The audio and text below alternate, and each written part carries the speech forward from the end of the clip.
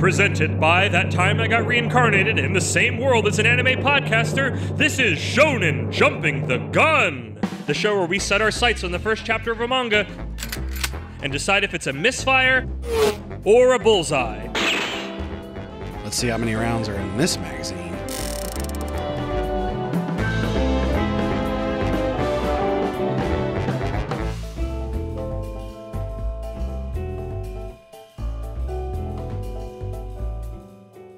On today's episode, say a prayer. It's Ultimate Exorcist Kiyoshi.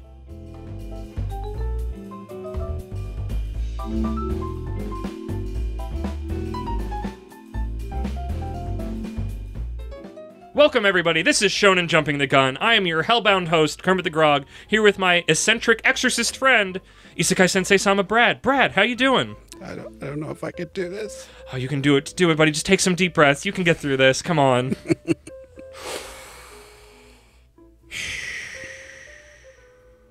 Okay. I feel better. Do you feel better? I think I'm all right. Okay. You sound like you held your breath in. That's not good. Welcome, everybody. As you've seen, we are covering Ultimate Exorcist Kiyoshi. This dropped in Shonen Jump a few weeks ago at time of recording. Chapter 1 dropped June 23rd, 2024. And with that, we will dive into my Kermit's patented speedrun summary. Patent pending, I guess. We haven't put in the paperwork yet. We start with a character intro. A young man covered in tattoos and dressed all in black. He banishes demons from this world. He is an exorcist. Splash page of our MC and some characters we might meet later. Kiyoshi, he's our main character, introduces himself to us, the reader, that he has incredible abilities and graduated youngest and at the top of his class from Exorcist Academy at just age 16. Our protagonist from previous episode, Hema 10, that might be the next episode. was also age 16. A lot of 16. 16.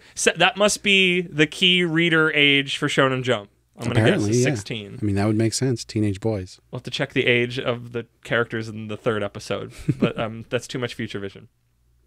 He's finally out on his first mission, but he's terrified of a scary-looking demon ghost creature. He was smug when he came in to do it 3 hours ago, but now he's drained, scared, and stuck in a stalemate, but is somehow still able to project an confident aura. More inner monologue as he loses his mind, thinking about the possessed girl and needing to pee. The ghost confusedly asks if he's scared, and if Kiyoshi was just bluffing before, and seeing he hit the nail on the head, calls him out as a coward exorcist and goes to kill him. And Kiyoshi cries. The tension finally broken. All his feelings come out, and the ghost is confused and kind of helps support him. Why did he become an exorcist?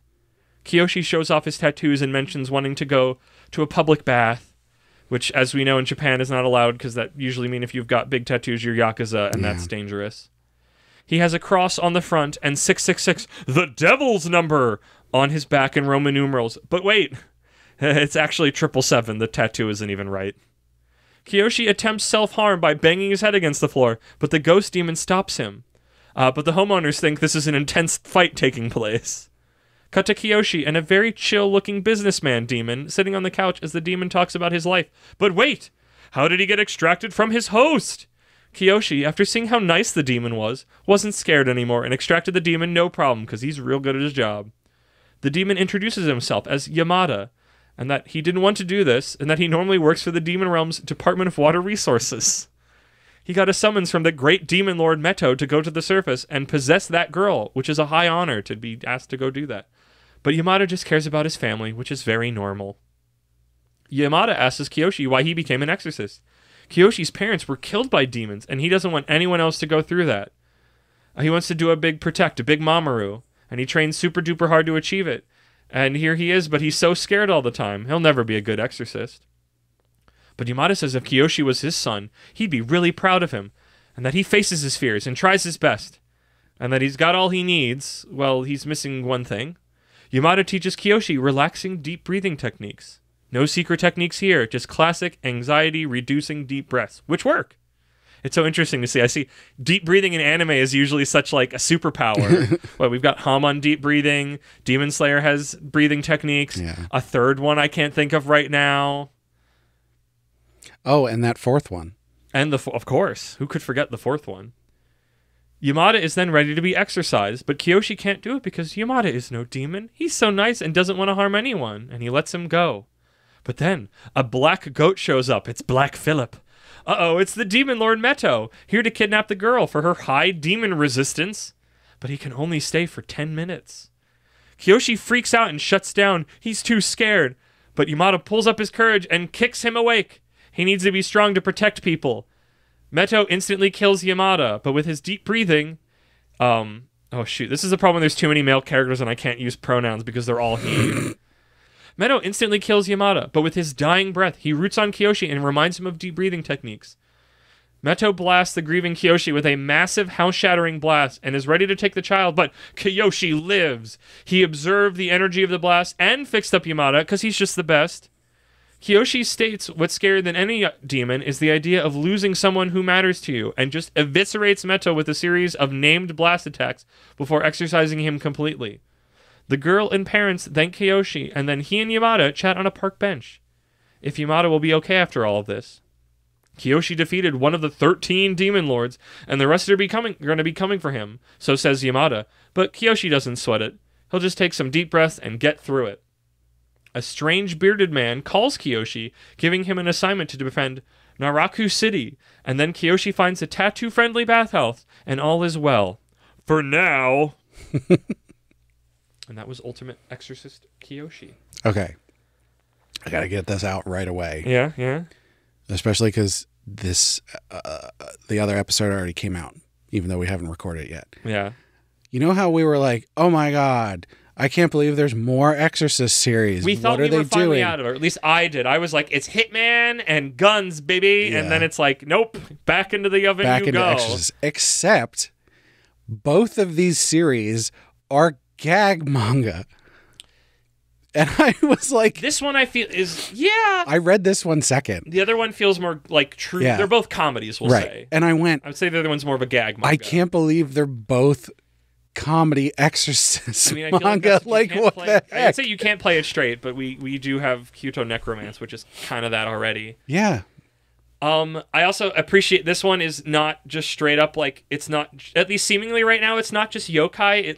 It feels more like, it's got more Christian imagery. Yeah. Because we have the devil's number is a very biblical thing. Mm-hmm. The weird bearded little man has like a weird, like his beard and hair form like a cross. Oh, and when he exorcised the demon lord guy, he like turned into a cross of light. Yeah, like there's a lot more, which like, you know what? If we're going to do that, I appreciate having... Yeah. Thanks for making it more like my culture's demons instead of your culture's demons, Japan. And yeah, I mean, they're obviously, they're dealing with different subjects and they look completely different and everything. But just the idea of like, oh, you thought we were done with Exorcist stuff? No. But also, here's two things that silly. are doing the same thing. But silly. but different. Yeah. Which, we'll get there, and you'll get there when you hear it, listener, and we'll get there when we record it, listener. But yeah. Listeners will have already heard that one. Oh, okay, interesting. I like the series. Yeah. I have no idea if it has legs. I'll tell you what. With Super Psychic Policeman Shoujo, which the listeners haven't heard yet, I forgot. I was like, this is fine, but like, I want a gag manga that's gonna like hit me over and over and over again instead of sort of like a long build up and then a joke and then a long build. That's what I expect from a gag manga. This one is the rat-a-tat-tat nature of it. It really did a really good job of, because it's not joke the whole way through, but every time there's a joke, the setup of it was done in such a way that like you didn't really see it coming. Even after you get it after the first 2 or 3 times where they're like, oh, here's what the joke of this series is, it still surprises you. It plays with the silliness of the situation. It like takes a moment to look at that and go like, oh, isn't this kind of funny? And so I was like so much more enamored with this than I was with Shoujo. Yeah. I love the art style. Yeah. The art style is just doing a bunch of heavy lifting because it's that kind of cartoony art style that I love. It reminds me of One Piece. It reminds me of... I thought I had another example and I don't. I'm really bad at examples today. I think actually I was going to say Fire Force. Like it's got a weird cartooniness to it. I can see that. That's like a specific style. You also did just watch the Fire Force trailer. I did. It's true. It is very fresh in my brain.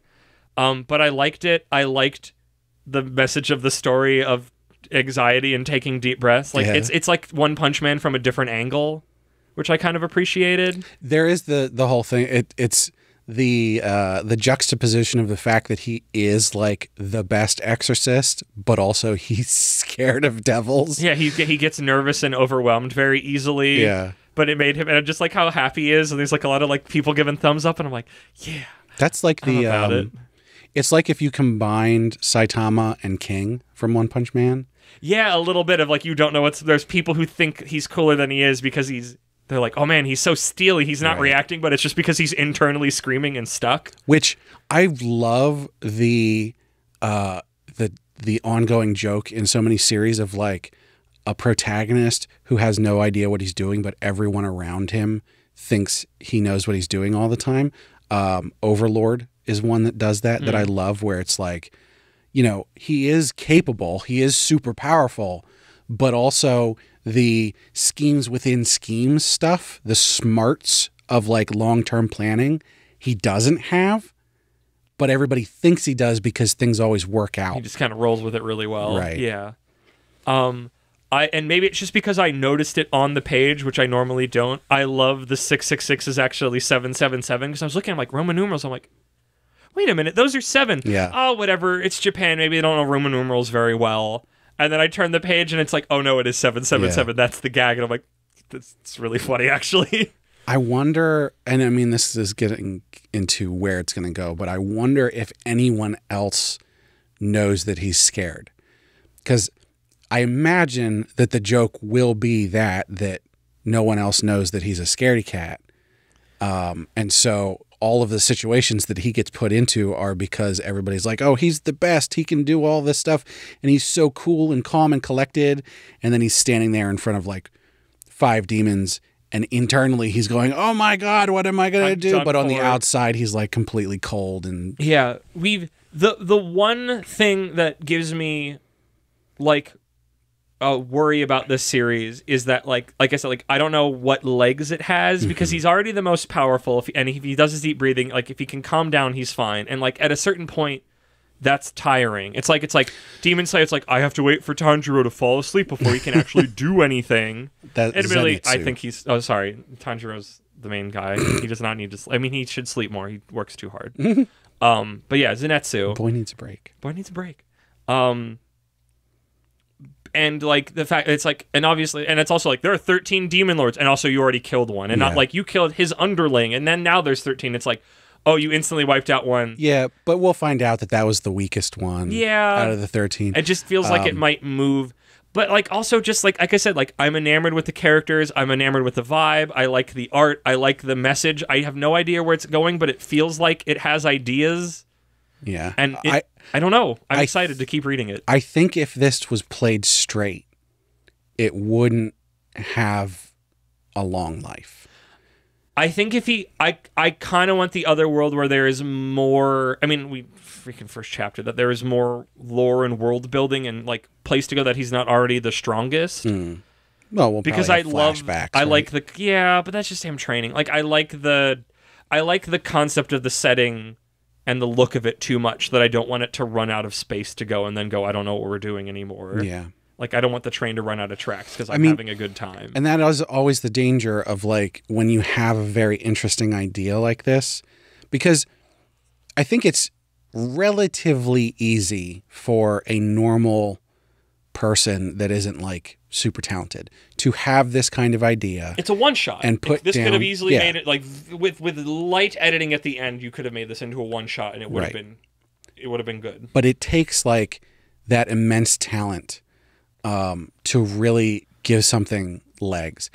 And this is what we saw this with Tricks Dedicated to Witches, where it's like you had an author who was like, here's this great idea, here's these ideas that I have that I can keep going, and then they got to a point and they were like, oh shit, I can't do this. Sorry, everybody. Yeah, sorry.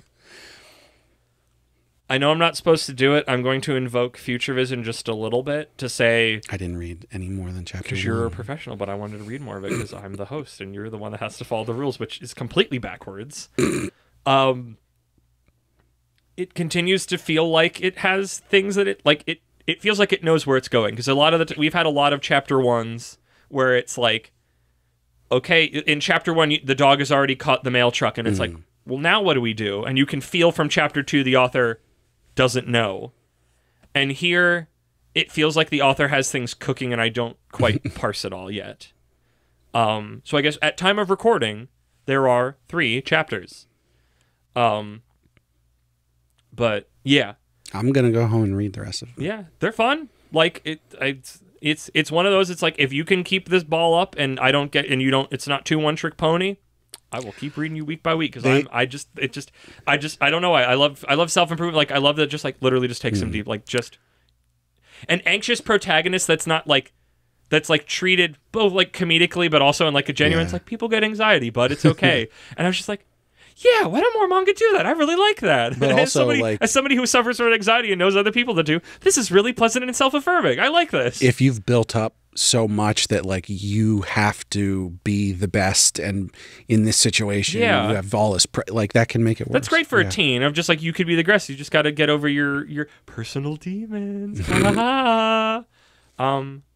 But yeah, no, I enjoy it, and I gotta say, like, the way when I read the first, however many pages it was, 2 or 3 pages, where it's sort of like setting itself up of like, this is just another exorcism manga. Yeah. And it totally took me off guard.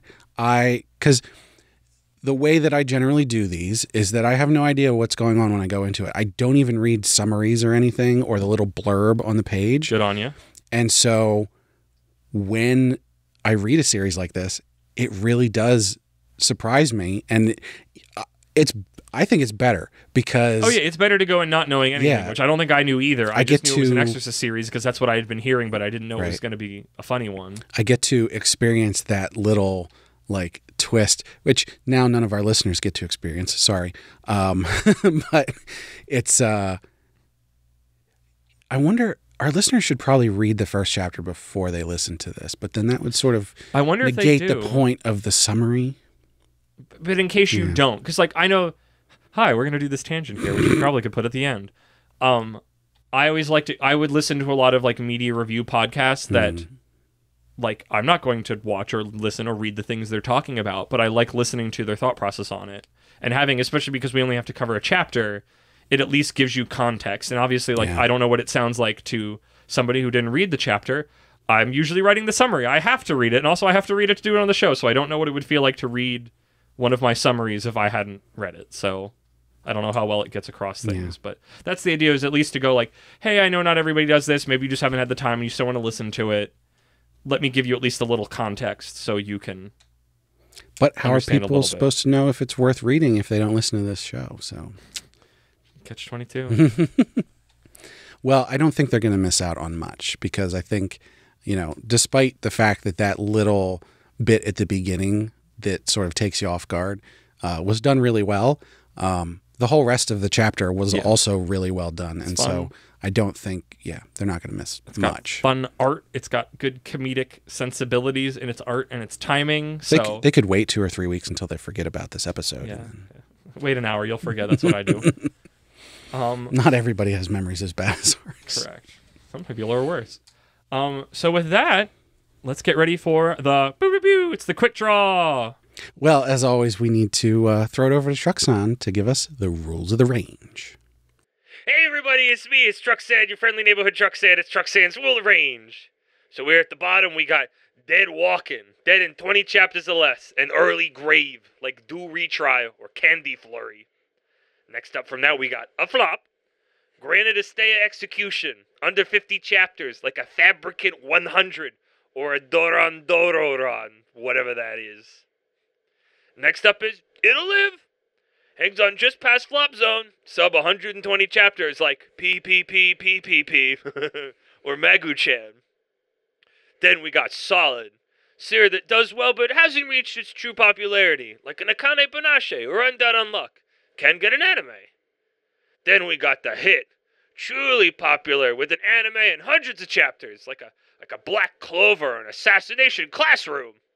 And finally, oh my gosh, the Supernova, Industry shaker and shaper. Readers want to be with them, other manga want to be like them. Like a Demon Slayer, Jujutsu Kaisen. And that's Truxan's Rules of the Range. Back to you. Great. Thanks so much, Truxan. Now with that, Brad, what is your vote? Yeah.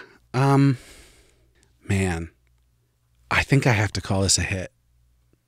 Ooh. I was sitting here the whole time going, yeah, it's solid. Yeah, it's solid. Yep, solid. Yep, solid. And then I went, well, crap. This might actually be really, really popular because like the Exorcist stuff is popular for some reason, but also this is really funny. And relatable. Yeah. Which, I mean, again, this is hello, fellow kids, but yeah. So yeah. Solid. No. So yeah, a hit. Thank you. I'm going with a hit. Yeah. Oh. I don't know if I can have your optimism. I'm going to say solid, especially looking at the series listed there. Undead Unluck and Akane Banache is some good, at least at the time we made the chart. I think that's some good company for it. I think I'm going to say solid. Though I appreciate your optimism. I don't think you're crazy. I mean, I think Akane Banashi should be Supernova, but whatever. Yeah. Right, give it time. Let it have an anime. That's when the rocket boots take off, except when they don't. And with that, what is your emotion on it? I'm going to call this great. I'm going to also call this great. Yeah, it's not... I wasn't reading it going, oh my God, I have to get more immediately. I'm going to read the rest of it tonight, but I'm not like... There wasn't a point where I was like, I think I might break my rule and read the rest of this right now before I go for recording. I wouldn't say it's that much. But yeah, great. It's definitely something, we'll flow right into this, that I want to keep reading, and I think I'd probably buy the Tankobon for this. I'm likewise saying great. I would likewise buy the Tankobon. I think the thing that kept me from amazing is if I had more of a sense of, if I didn't have to worry about longevity of like, is this bit going to burn out? That worry in the back of my head. Because like, we've seen series where it's like, oh, you only had one joke. You only had one bit. And I get sick of things very quickly. I will say... I don't want to be sick of it because I'm really enjoying myself, but it's that worry in the back of my head of like, please don't just have one note. I need to make sure that our Chojo episode comes out before this. But I have been pretty happy with the way that Chojo has been going. In the next, 3-4 chapters, I got more down on it. I thought it was like, why aren't they going heavier with the comedy on this? They port themselves to be a gag manga, like go all in on gags. But the last 3 or 4 chapters, I've been like, yeah, it's pretty good. It's funny and interesting. And so like, I get similar vibes here where I feel like they're really punching it. And I think it's doing the gag stuff in an interesting setting, which is what you want out of a gag manga. You want it to be funny, a lot, and interesting. I would agree. I'm in on this. Well, cool. As stated before, as we've reached the end of our voting, at time of recording, there are 3 chapters out, so it's still leaving the station. I believe it is still all free on the Shonen Jump app and our website. It won't be by the time people listen to this. That is very true. Sorry, future people listening. Sorry, current future people listening to this. And extra future people listening to this. You can get a Shonen Jump subscription. Well, no, the first chapters will always be free. The first chapters will always be free, but then you'll have to pay for... Oh, well, yeah, but at least the chapters... Because they'll start reading it and they'll want to read more. Well, that's their thing. But yeah, no matter when you listen to this... It's $2.99 This chapter the first couple that are currently out at the time of recording are free to read. And you'll be able to make a decision if you want to quote-unquote buy that Tankobon for $3 a month and everything else or not. There are enough series that we've covered now that people should be paying for that subscription. If you paid 50 cents for not even just a book, but an entire series, I could easily name 6 series you should be reading. Yeah. And that's what's ongoing now. That's not even to say the archives or Jump Plus. No other place on the internet where you can get a better value. Yep. For manga. Mm-hmm. There's not even ads. Manga Plus has ads. Even if you pay? Maybe. I don't pay, so I don't know, but you might still get ads. I think people were complaining about that. You should give them money. No, I give them money to... It's like 85% the same series. Why would I pay however much Manga Plus is for mostly the same thing? So they can keep doing it. It's like think of it like a tip. Well, maybe they should put all of it on the Shonen Jump app where it belongs, and is also a better interface, and also doesn't have ads. I am not going to argue with you there. I would pay $5 a month if they put the series that are on. If they put like Red Cat Ramen, and if they actually put Don to Don and not in front of the, you need to read this on the website. It's garbage. I'd pay $5 a month for that subscription. Yeah, same. Not I will even... pay $5 a month and let me say that I'm an adult. I'll send you my driver's license so I can read Golden Kamuy on my tablet because I don't want to have to get my laptop out. That thing is an ancient dinosaur now. We're distracted. Did you try using just the web browser on your tablet? No. Why don't you try that? Because it's not nice. It's not nice, Brad. It's probably fine. Yeah, we need to end this. We need to let this play. So thank you again for listening. This has been Ultimate Exorcist Kiyoshi. I didn't look at the name, so I hope that's it. Good job. Yeah. And Maybe. Brad. I forget. Exactly. Two halves of a whole not knowing idiot. Brad, hit me with them plugs. Yeah, as always, we want to thank Sugoi Mart for partnering with us.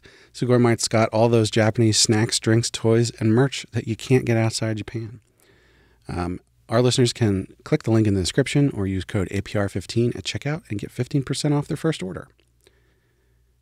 And of course, we want to know what you think, so hit us up on social media. You can find the links for that on our website, animepodcasterreincarnation.com, where you can also find other posts and reviews, as well as the episode posts where you can leave comments. Join us on our Discord for some good conversation. We got a lot of fun people on there. We have some good times. Getting excited for the new season of anime coming out.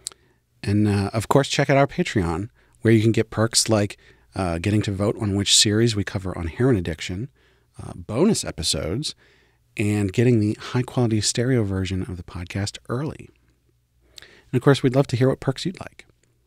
And of course, we need to shout out our patrons.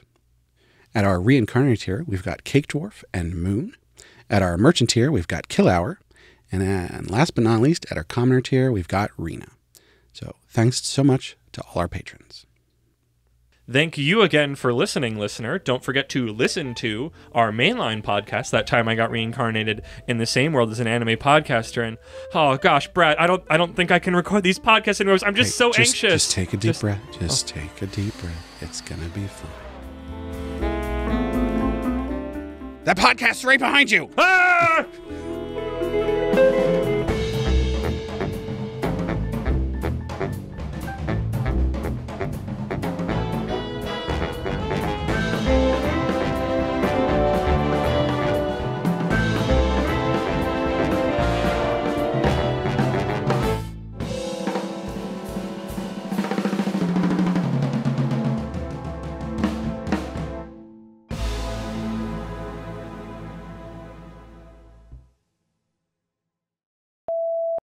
Hi. Hi, Daisuke. You know what I figured out today? They were playing Country Road at yoga, and it's syllabically, for our purposes of where we live, you could very easily swap out West Virginia for Pennsylvania. Yeah, you already know. And I'm just like, how have I never figured that out? It still works. We got mountains. Take me home. We got country roads. Country road. We could take that shit right back. I hear that in the morning now. She calls me. Radio reminds me of my home. Is there anything else in that song that's West Virginia specific that's not in Pennsylvania? I get the feeling that I should have been home yesterday. Yesterday. I don't think so. Okay. Well, there you go. I'm going to make it Pennsylvania now, because fuck West Virginia. I don't live there. Take me home. Country road. To the place where I belong, Pennsylvania, Mountain Mama, take me home, country road. Now I have to figure out an opening bit, because I'm mostly just thinking about that. Welcome, everybody. This is Shonen Jumping the Gun. Do I say that normally here? Welcome, everybody. As you heard, we are covering... I've lost the title. Meadow instantly kills Yamada, but with Kiyoshi's deep breathing, what the F did I write? Meto instantly kills Yamada, But with his deep breathing, he roots on Kiyoshi and reminds him of deep breath. Why did I keep saying... Oh, dying breaths. I'm reading dying breaths as deep breaths. That's why I'm getting confused. But, yeah. But first... Well, as always, we need to have Truxan tell us about the rules of the range. Can you do that where I'm not talking over you at the beginning because I'm an idiot? Why? Because I talked over you and I was mumbling. So? You're an idiot. Damn you. Damn you. You got me there, Buster. Thank you for catching the ball. Or not even catching it. Thank you for knocking the ball out of the park that I pitched to you. Because I'm just like... I'm just like thinking it really hard in my head as I'm like, I don't want to tell him because I think he'll pick it up. I think he'll know what to do. And then you did the thing that I wanted and then even went beyond that. So I'm professional. You are. We've been doing this a long time.